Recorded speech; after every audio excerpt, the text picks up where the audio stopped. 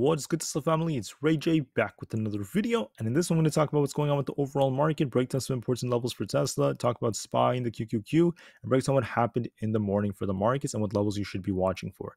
Before I break anything down about all this information, though, before I get into any more details, let me just mention a couple of things real quick.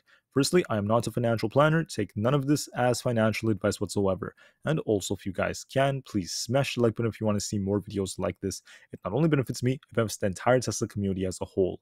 And finally, don't forget about the Moomoo link, which is down below and in the description. If you put in $100 into the account, you are guaranteed 5 free stocks plus $100 in cash as a reward. But anyways, let's talk about the markets. What on earth is going on?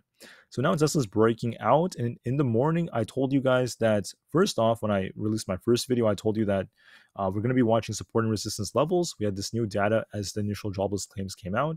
But I was going to be very cautious because we had some bearish signals on SPY that were still valid. But then what happened was many of these bearish signals became invalidated, and they ended up becoming traps set by the market makers. And with all the puts that were being bought, they ended up causing the market to reverse. So as a result of that, I foresaw what was about to happen. So I released a video in the morning, about an hour after the market opened. And I warned you guys that Tesla was going to squeeze past 230. I told you SPYs would break 429. And I told you that the QQQ would break 352 at least. That's what I said in the video. If you don't believe me, you can rewatch it. And if you look at SPY, this thing is currently at the high 428, and it broke 429.21 today, reaching my target exactly. If you look at the QQQ, this thing is currently at 352.72, breaking my target, but it touched 353.62 at one point today. And if you look at Tesla, this thing managed to break above 230, reaching my other targets. And if it broke 230 in another video, I told you you'd be watching the 233 zone. That's where Tesla went to. It actually broke a little bit higher, hitting this resistance at 234.5. But for now, Tesla is still very strong. And we're going to see what happens tomorrow with all the puts expiring. But what I want to do now is just break down the levels for you guys, right? If you're scalping Tesla, you're going to be watching this 5 EMA right over here. You could also look at the next support zone in the 233s, but that's not going to matter too much for now. I just want to talk more about the levels because I didn't get a chance to tell you about the levels in the video I released previously. I really rushed to get it out there as fast as possible. And let me just note that I'm not a financial planner. Take none of this as financial advice. You shouldn't just solely invest based off what I say. I'm not giving you financial advice in any way, shape, or form. Just because I talk about levels or I tell you I think the market's going to get a big break, that does not mean you have to do that, and I'm not telling you to do that. That's your own choice. I want to make that clear for all the people in the comments saying that they made money thanks to me or this and that. It's not because of me. It's because of you. You made the decision and you saw the levels which I'm talking about. But now, anyways, now that I made that very clear, let's talk about these levels on Tesla and something very important about it. So when it comes to Tesla, in the morning, or at least yesterday, I told you guys that we might see Tesla pull back a bit. Remember in the morning, I said that yesterday. Not in the morning, yesterday in the afternoon, I said that. And Tesla did pull back a little bit in the pre-market. It actually came very close to my target of 221. It ended up going to 222.16, right? And then after that, Tesla managed to hold up quite nicely alongside the market, and I saw a bullish divergence developing on many of the indices. As a result of that, once again, I told you Tesla would likely see a very big squeeze to the upside. I released it during this time when Tesla was in the 227 zone. I told you it's going to break 230 plus. That's where Tesla went to. I called that move, and that could have helped a lot of people. So am I perfect? No, I make mistakes. It happens. But I did call these moves to the upside in the morning. You could rewatch my video if you don't believe me. On SPY, it reached my target, so did the QQQ. But anyways, now let's talk about these levels on Tesla. Tesla's going to be fighting 234.5. If it breaks that, there's a little bit of resistance at 235, but it's not very, very strong. The strong resistance is going to be 236.17. If it breaks that, there's a lot of room for it. There's some resistance around the 238 zone, not very strong. The next major resistance is going to be 240. Tesla could fly all the way up to 240 if we manage to hold above 236.17 by tomorrow or beyond. Now, if Tesla, comes down, right, you're going to be watching this level right here. You're going to be watching this 233 zone right here between 233.5 to about 232.5. This entire zone right here, Tesla saw a lot of chop and resistance. It's going to likely come down there if we get a big rejection here, and it's getting very, very close to the 233.5 zone.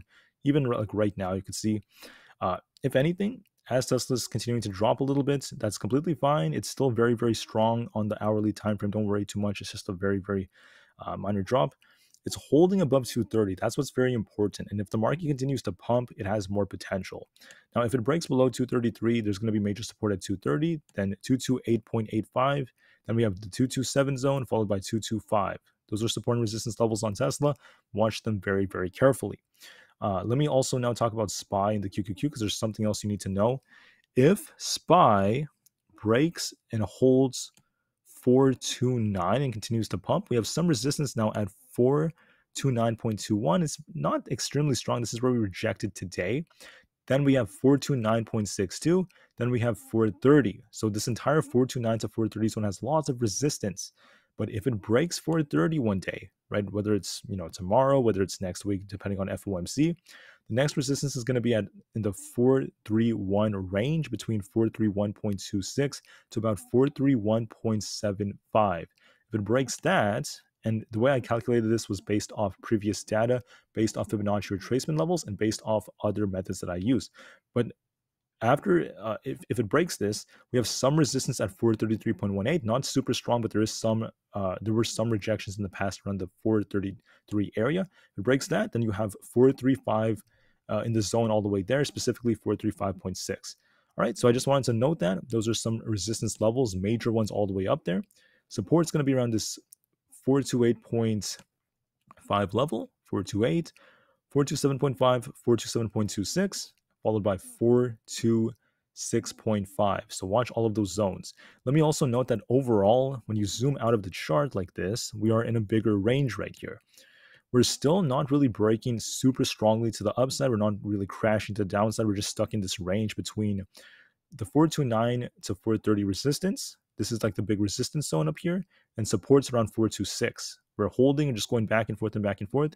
We're still doing this, so please watch these levels carefully and watch support and resistance. There's no confirmation of us breaking out of this range just yet, and whichever direction we break in, we're going to see a big move in that direction. So if we end up like somehow breaking below 426, not saying we will, but just hypothetically, there's going to be a big move to the downside. If we manage to break above this 429 level and test 430, then break that, there's going to be a big move to the upside after that, in my opinion. But we need confirmation, we need the catalyst. As for Tesla, still trying to fight for that 234 area. Still looking very, very strong, very nice from Tesla. We're about to close. I think we're about 20 minutes away from close. Tesla's looking very nice. It has more potential to pump. Don't forget that if it breaks 234.5, the next major resistance is going to be the 236 range. Watch that very carefully on Tesla. That's the next important level to watch for if it does break here. Finally, for the QQQ, my prediction was this thing would break 352. It managed to do so. It's going to be testing 353 to 354 as resistance. This was the previous support zone. Now it's acting as resistance, the entire zone. There's a lot of shop here in the past, historically, and that's where I came up with this level. If it breaks above 354, you're going to be watching 355.5, break that. Then we're going to be watching 358, basically. I'm sorry, 356 and then 358, because 358 comes after 356. So we're going to be watching those levels very, very carefully. And then if it breaks that, there's 360. But once again, I'm not going to count too much on those upper levels. For support right now, it's sandwiched between the 50 EMA at 352 and then 353, going back and forth between those ranges. If 352 breaks, you're going to be watching it get closer to about 3. Now we have some support at 350.95 and then 350. So a lot of levels of support on the QQQ. It's holding up all right so far. We're going to watch and see how it holds for tomorrow. This looks like an accumulation that was quite nice so far. So we'll just watch these levels carefully. Now, in my previous video, I did not get time to release anything about the levels. So I'm very sorry about that, especially on Tesla. I didn't talk about too much about 233, 234.5 or 236. Now I got this out there. I'm going to release another video later on. I know a lot of people are now asking me, does anyone ever trade NEO? Yes, people trade NEO, but the reason I'm talking so much about NEO is because I think it has a very nice setup, and we're about to see earnings tomorrow morning. So just get ready for NEO. I'm not promising anything, so always manage risks, not financial advice, and be very careful with how you play earnings. Okay, anything could happen. Always be prepared for that. But I do believe the odds favor upside for it. This setup looks very nice. It's still holding this inverse head and shoulders, bullish divergence, cup and handle all in one. and it has a good chance at shooting above $8 at the very least, even 8.61 or even $9. There's a lot of option premiums when it comes to volume and open interest for the $9 strike, especially for tomorrow and also for next Friday. It could be coincidence. It could be because someone knows something. Who knows? But like I said, NEO has a lot of potential. Just calling it out. Anyways, thank you for listening, guys. I'll see you guys in a later video where I'm going to break down more news. Just wanted to call out these levels. They're very important to watch for. And so far, Tesla looks very nice. We're about to get a bullish cross in the 4-hour time frame. Looking very nice. And I'll see you guys later on. Thank you. Tesla to the moon as the long term is very bright. And peace out.